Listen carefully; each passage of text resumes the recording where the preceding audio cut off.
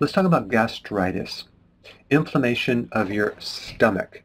Now, the symptoms of gastritis, which would be indigestion, vomiting, especially a fluid that's yellow and green, which is actually bile. I'm going to come back to that. Another symptom would be nausea, low appetite, abdominal pain, especially in the upper part, burning, especially at night, and between meals. Now, normally when you have acidity, acid reflux, or heartburn, I would recommend taking either betaine hydrochloride, which is an acidifier, or apple cider vinegar, but not if you have gastritis. This is different, and with gastritis we have inflammation of the stomach, so if you're going to add more acid, you're going to make it worse. So one simple way to determine if you have gastritis is just to take some acid, apple cider vinegar, betaine hydrochloride, and see if you get worse. And if you get worse, you either have gastritis or an ulcer. If you get better, then we know that it was a lack of acid that was causing this in the first place. And usually the pH of the stomach or the concentration of acid will control the closing of the valve on the top of the stomach. So if you don't have enough acid or the pH is too alkaline, the top of the valve doesn't close that well, and so the acid can kind of regurgitate as in acid reflux or GERD. But there's this other condition of gastritis that I want to talk about, which is different. Now, normally when you go to the doctor, the way they treat gastritis is with an antacid, which treats the symptom. But what about the underlying actual cause? Is that ever addressed? I don't know. So here are several things that cause gastritis. Alcohol, aspirin, NSAIDs, H. pylori can be associated with gastritis. But also there's two other things that I want to focus on. One is cortisol, okay, and the other is bile. Let's first talk about cortisol. Cortisol is activated by stress. So cortisol increases gastric acids, even when there's no food in your stomach. This cortisol can then cause gastric erosion because it can decrease the mucosal layer, the mucus lining that protects the stomach. So if you start wearing down that layer, you're going to get inflammation. And if it's eventually wore out, you can get an ulcer. And this is why stress can cause ulcers. There are two ulcers I want to talk about. One is called curling ulcers by a certain doctor's name because he discovered it. But that's really another name for a stress ulcer. And I think there's two mechanisms going on. There's one where cortisol actually destroys the lining of the stomach.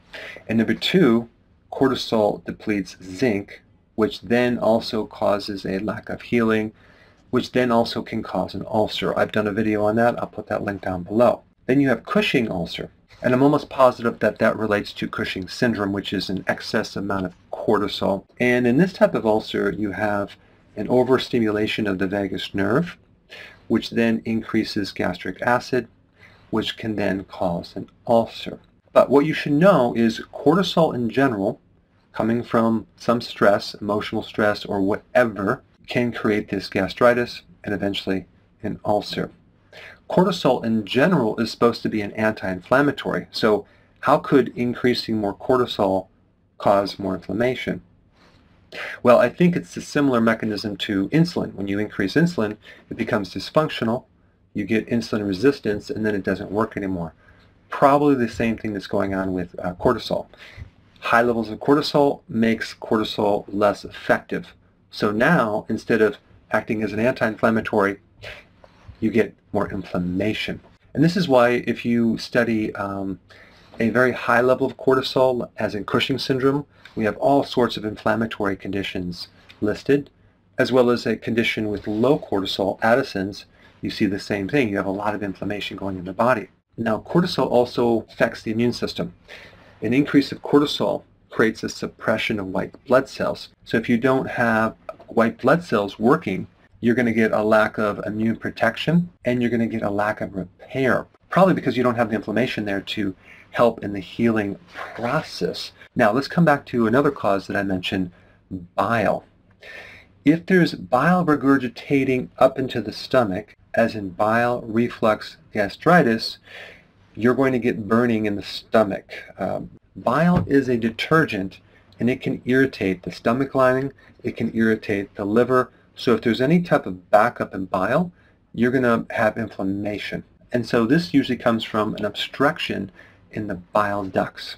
And the simple remedy is to use a bile salt. The one I'm going to recommend is TUDCA.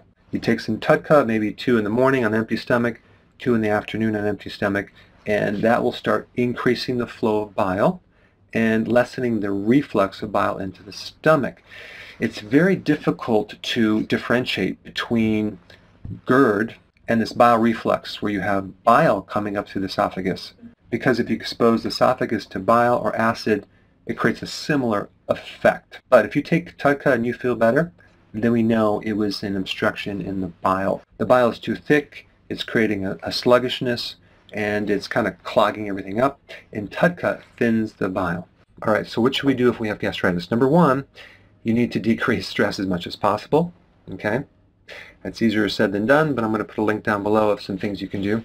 You want to increase more sleep. That's going to greatly reduce cortisol. Taking vitamin D can help because vitamin D will help lower cortisol. Zinc carnosine will also help gastritis.